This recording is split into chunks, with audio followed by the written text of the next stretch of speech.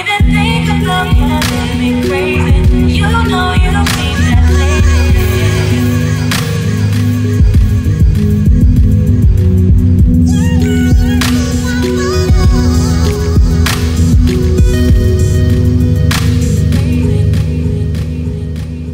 Hey you guys, welcome to the next episode of Drive and Girl Talk. In this episode, we will be talking about how to be more confident and love yourself. I'm really excited about this episode because I kind of briefly hit on it in the last episode to where I had a problem with confidence and I was very insecure, and that was the reason why I attached to people so hard. And honestly, you will always have insecurities and things that you're not proud of. It's just the way that you deal with it and your perspective of it. So if you're new to my channel and if you don't know who I am, hi, my name is Raina. I do Drive and Girl Talks every Tuesday. So if you're interested in girl chats, girl talks, and you just want to be a part of the fam, go ahead and hit that subscribe button and give my video a thumbs up. It really helps support this channel. So thank you guys so much for tuning in. Before we get started, I wanted to ask you guys if you would be interested in this series idea. So I came up with this idea where it would be kind of like a glow up series, and it would just be me telling you how to pamper yourself, kind of the best books to read for improvement, just a step-by-step process of how to glow up. And it's gonna be a series similar to this one, so it's gonna have like a lot of episodes and everything, and it's gonna start off by me sharing my glow up journey with you guys and sharing like pictures and how I used to look and how I used to feel and things like that. So if you guys would be interested in a glow up series, can you please vote on the poll that will show up right now and put yes or no, and just let me know if you guys would be interested in that, because I feel like it would be very fun and I want to share my story and experience with you guys. So right now I'm actually on my way to Chipotle. I really want their pineapple orange juice. That's literally all I'm getting, and then I'm gonna go to Ulta to do the curbside pickup because I want some makeup, girl. But anyways, so this Driving Girl Talk, like I said, will be focused on confidence. If you right now are very insecure, listen girl, I know what you're feeling and I know where you're coming from. I used to be a super insecure person. Like in middle school, high school, I was so insecure, and my insecurity, everyone has something that kind of triggers it the hardest, and my biggest one was my weight and it was my skin. I used to be obsessed with being skinny. Like I really truly don't know why. I would literally like starve myself and not eat because I was just so obsessed with being skinny. And I also think it had to do with what I was consuming, kind of seeing, like I used to be very into looking at models and getting to know models and researching them, and I was just so obsessed with certain ones. And you know, back then it was not a good thing to be thick. It was not a good thing to have weight on you. And so I was so obsessed with staying skinny, being as skinny as I possibly could be.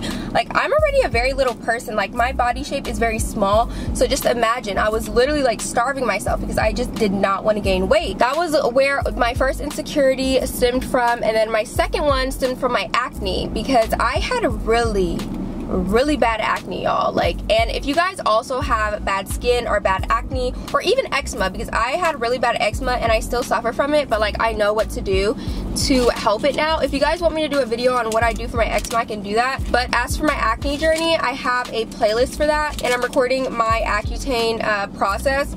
So if you're thinking about getting on Accutane and you want to know my process or kind of what I do for my dark spots, things like that, go check that playlist out and subscribe to my channel so you don't miss it. Okay, so honestly, I kind of changed my mind about Chipotle's drink.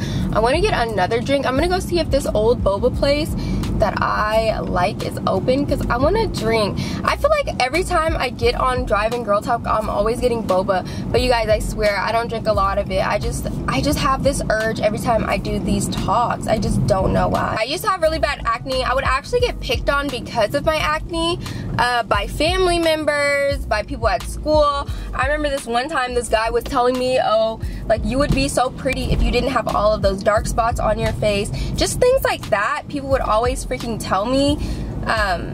And it hurt. Like it really hurt that people would say those things about me, because your skin doesn't make who you are. And I would honestly say, even when you improve your flaws, whatever your flaws are, whether you want to lose weight, whether you want to clear your skin up, whether you want to get slim thick, whatever you want to do, girl, it starts mentally. You can't expect just because you improve these things, your whole entire life changes for the better. That is not the case, trust me. Because even when my skin started getting clear, I still had insecurities. I still felt the need to be dependent and very attached. It was a toxic cycle, and it all comes from your mentality. Because even a lot of people who have lost weight, because my mom lost a lot of weight, so I know a little bit about this, they still have it in their mind that they're big. They still convince themselves that they weigh more than what they do weigh. So your mind can trick you because you're so used to being that way. Even me, like, my skin isn't terrible right now, but even when I see one pimple or one dark mark, it literally can change my whole entire mood. Like, I'm like, oh my gosh, my skin's getting bad again. What am I gonna do? I don't want dark spots again. I have to hurry up and find something to fix this. It's like a constant cycle, and you have to just realize that this is just your physical body. It's really not that deep, and people who actually love you will love you regardless of what your skin looks like or how much you weigh or any of the insecurities you have, your nose, your face, anything like that. People will love you for you, and you have to find these people and just stay away from those people who make it seem like you're defined by how you look. You definitely have to pay attention to your circle. If you're around people who are constantly judging other people, if even your family members are pointing out things about yourself that you don't particularly like, the best thing to do is to address those things with those people. Now, I understand something with family, they don't understand when they're in the wrong, and a lot of times they just feel like they're always right and they're trying to do what's best for you. But if you communicate with them that it's not working and it's actually hurting you, then that could change something. But if it doesn't, what you need to do is you just need to start distancing yourself. I understand that they're your family, but a lot of times family can be very, very toxic to you.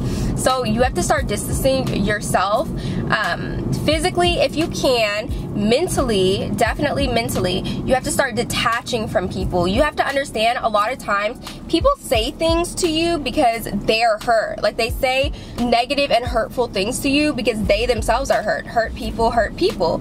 And a lot of times people are just projecting onto you, and especially with family, because family, they always have this idea of how you're supposed to be in their heads, but it's not who you truly are. Like, this is not you. They always have an illusion. They always feel like you should be who they wanted to be growing up, and that's just not the truth for a lot of people. A lot of people want to go down a different path than what their parents want them to do, and that's totally fine. It doesn't mean that you're less than. It just means that you're not following the grain or what they want you to do, which is totally fine. In my opinion, that's the best thing ever. Just breaking away from that is the best thing to do. You shouldn't let somebody tell you that you shouldn't be yourself, or you shouldn't be weird, or you shouldn't be quirky, or anything that you feel like you are that's not accepted. You can be that. Like, don't let anyone's perception of that change the way you act. And as for social media, you need to learn the right people to follow and the wrong people to follow. For instance, it sounds really, really bad, but just because I know you and just because we're friends doesn't mean I'm going to follow you. And you need to learn this, because sometimes it's your closest friends and it's the closest circle you're around, or even your peers, that are the most negative people. So you need to start unfollowing people that are always negative. You need to start unfollowing people that are always talking about other people or who make you feel negative and you don't know why. If anyone triggers any negative emotion in you, unfollow, bitch. You need to start choosing what you see and what you don't see, because if you don't want to see it, unfollow it, mute it. If you have a Twitter, mute the word, mute the person, unfollow the person. Whatever you need to do to stop seeing that person, you need to start doing, because filtering things out is the best step to start going in the direction to where you need to go. Because the less of what you see that makes you feel negative, the less that you care about it, and the less that it worries you. So it's very important to filter things out, because eventually when you see it, you won't care about it anymore. Like, it'll have no effect on you anymore. So just keep that in mind. You just really need to understand what triggers you. The next thing that you definitely want to do is find your passion. And it cannot be a person, it cannot be your boyfriend, it can't be your girlfriend. It has to be your own thing. It has to be either working out, starting your own business, fashion, art, anything that you've always loved and you were always just naturally good at. You don't even have to be naturally good at it. Something you just love. And pay attention to the things that you buy, the things that you purchase a lot, the things you watch all the time. That is your passion. So find your passion, find your thing, and just bury yourself into it. Like, just make it your thing, make it your hobby. If you want to make it your business, you can do that too. Just find that thing that just keeps you on fire, because that's very important to loving yourself. Because when you just start developing your skill set with your passion, you become more confident in yourself and you believe in yourself a lot more. So it's so important to find your own passion. It's also very important to have daily affirmations. So make sure that you are telling yourself that you are beautiful every day, that you are worthy of love every day. Something that I personally do is, so for this year, my affirmations were more geared towards career and money. So what I did was write on a whole bunch of notepads or a whole bunch of sticky notes, and I just wrote down daily affirmations like, I am so successful. You have to talk as if it already happened, right? So write down on sticky notes, for example, if you want to develop your confidence this year, I am extremely confident, I'm so beautiful, I'm so good at what I'm pursuing in my life right now. My family is extremely supportive of me, things like that. Write it on a sticky note, put it on your mirror. So every day when you wake up and you go to your mirror, you recite those affirmations out loud. You actually say them to yourself, looking yourself in the eyes out loud every single morning. And this helped me so much with manifestation and achieving what I've always wanted to achieve. So definitely make sure that you do that. These naked drinks are so freaking good. This is actually my favorite flavor, the Blue Machine. It used to be strawberry banana, but I like the Blue Machine more because it just tastes so good. Something else that you definitely want to do that is very underrated, and what I'm going to start doing so you guys can start doing it with me, is write down your monthly accomplishments. After every single month, write down what you have accomplished that month, or after every single accomplishment that you have that is really big and meaningful to you, start writing that down. Because a lot of times we go through life forgetting how far we've come, and we don't have anything to record something that made us super happy that we've accomplished, even the small things. Especially because, so I have this blog, right? You guys should know about it by now. It's always in my description, and it's a female empowerment blog. So it helps with confidence, it helps with women making them feel better about themselves. So I do articles every single week that pair with this girl talk. We grew a lot. Like, we have been blogging since August, and we're already almost at 1,000 on Instagram. But it's so easy to forget things like that because you don't pay attention to how you felt when you were at 0. Everyone starts at 0 followers, 0 everything when they're first getting started. But once you go along the way and you're actually growing and stuff, you just tend to forget where you started. So it's so important to have those accomplishments written down. Every time you make an accomplishment, you need to write it down. It's so important. So another thing that you can do that is super helpful is to write down every single thing that you love about yourself. Because even though we have these flaws, as human beings, we love to focus on the negative things so much that we forget about the positive.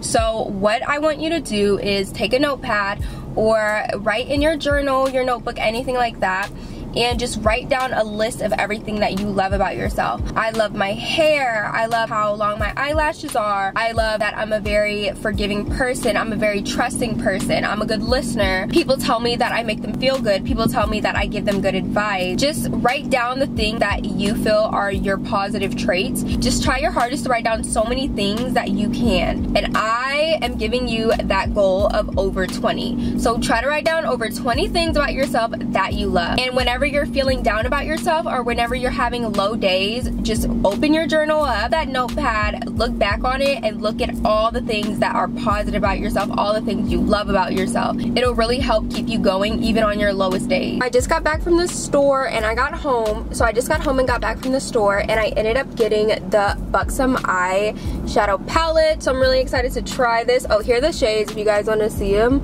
They're super, super cute and I love how neutral they are. And then I got the ColourPop lip gloss.